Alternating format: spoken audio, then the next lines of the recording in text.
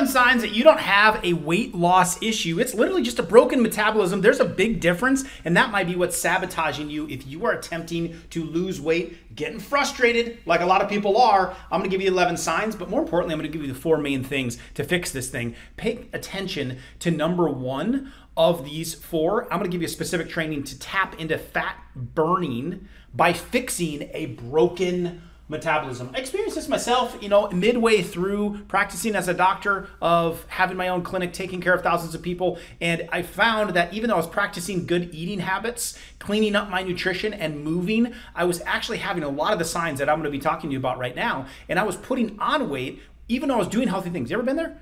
Are you there right now? Where you're doing healthy activities and you're just like, ugh.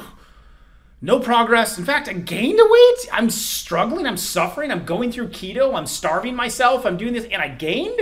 What the heck's going on? Here's the keys to know that it's just a broken metabolism. And then I found the secret to unlocking that. I had to level my metabolism back out and I had to nurture it back to health. It was like watering a plant and giving it new soil. I had to kind of uproot some things. I'm going to show you how to do that. Let's go through the 11 signs first, though. Welcome to the doc's office. I'm Dr. Livingood. Number 1, some nausea. Your food's just not digesting well, and you start to notice nausea even maybe after a normal meal, or even you're eating healthy things. Sometimes I got this when I was overeating protein and I just didn't feel the greatest. So that led to number 2. If you have a lot of gas going on in the system, the body's not breaking that down.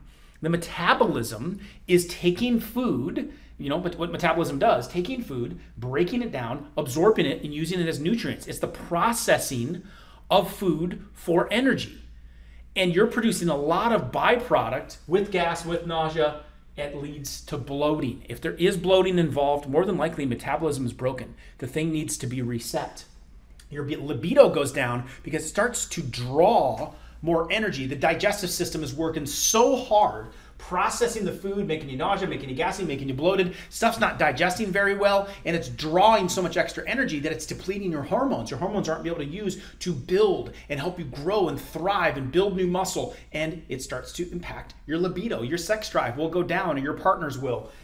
Low libido. Next, heartburn, acid reflux. Stuff just starts backing up in there.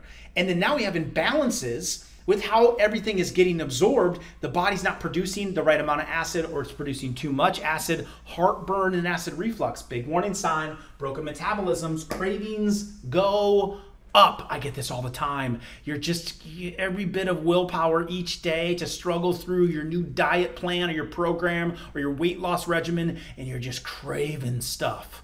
Metabolism is broken. The metabolism is busted. It's not satisfied. The body is kind of revolting out. Now, there can be some underlying candida and microbe issues. We're not going to get into that here, but you can check out other videos on my channel to make sure you can do that. But of the first 6, what's the major one for you?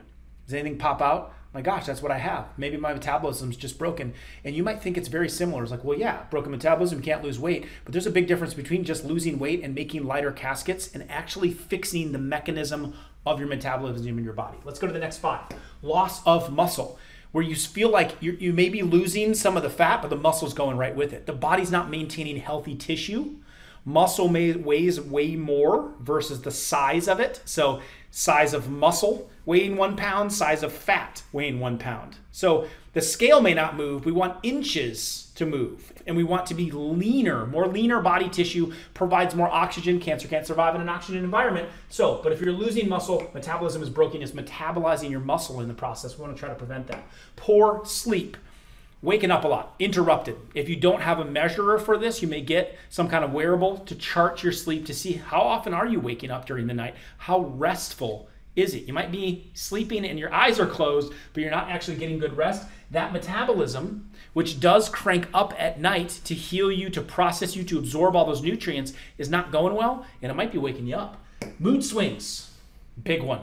A lot of your happy hormones are made in your gut. So if we're not processing food properly, a big warning sign of it is you're not efficiently burning the nutrients, you're not efficiently absorbing it, you're not producing the serotonins of the world for your mental health. So you get these mood swings. Weight gain, this is an obvious one, metabolism is broken. But this is especially important if you are trying and attempting to lose weight and you are gaining inadvertently. Metabolism is broken. Finally, your sleep time is low. You're going to bed, you're stressing. Cortisol is a big player of this. Cortisol produces belly fat. Cortisol works against the metabolism. Cortisol enhances more insulin inside the body, which is not what we want. We want to get that thing down. Speaking of insulin, therein lies the key to how do we actually fix all of this. So there's your warning signs of it. Is the metabolism broken? Give a yes in the comment if yes, you are dealing with a couple of these and it's starting to make sense that my metabolism is just off. It needs to be reset. It needs to be nurtured back to the way it's supposed to be. The fastest, best method that I know how to possibly do this is rotational fasting. I put a guide down below for you in the comments of how to do this, but this is what nurtured mine back to health, where I slowly started to build my metabolism back up, but I had to start at a very basic level that I felt like was going backwards. Before you just go jump into intermittent fasting, before you go just jump into full-on fasting, before you just go jump into keto and paleo and fail at yet another diet or program, focus on resetting your body's ability to process food, absorb the nutrients. Rotational fasting does that. You slowly allow your body to curb consumption and reset itself. You don't shock the system. So at first, we kind of want to just get it into a steady rhythm of eating nutrients and then slowly back it off. That's how you heal insulin. Insulin, in turn, then when it is in check, your metabolism is going to be in check. Number two, to fix these two issues, if you had less sleep time or interrupted sleep, we got to focus on increasing that. So this looks like winding down and giving your body an hour to calm down at the end of the day. Epsom salt baths are a really great way to do this. You're getting your stresses out of the way. You're making sure you're not staring at your phone, getting your insulin or your cortisol amped up before bedtime. You want to turn down the temperature in the house. There are 9 hacks for sleep inside the Livingood Daily book. You can grab one of those below for free. Okay. Now, next, walk more. This is going to stimulate healthy metabolism, but it's not strenuous cardio. So we want to go for more walks. I do this a lot. If I have a phone call I need to take, I start walking. If I have a meeting I need to do that's virtual in today's world, I start walking. I find every opportunity that I would just be sitting there doing something that I could actually do while I'm walking. Try that hack. Walk more, move more. And then finally, apple cider vinegar has been shown to control that insulin. So during a period of time in the training that you'll see, during a 6 to 12 week period of time, you can correct a lot of these issues and you can level out that metabolism and get it amplified.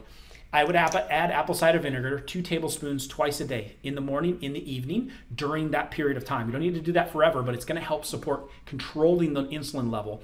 Insulin is the bully that's driving the broken metabolism that is causing these issues. So if you have one of these, that's where to go. Check out that training below and then more videos on how to do this. Subscribe to the channel. Going to help you make health simple. I've been there. We're in this together. I'm never going to tell you to do something that I'm not doing. So check out the next videos here and make sure and check out that training below.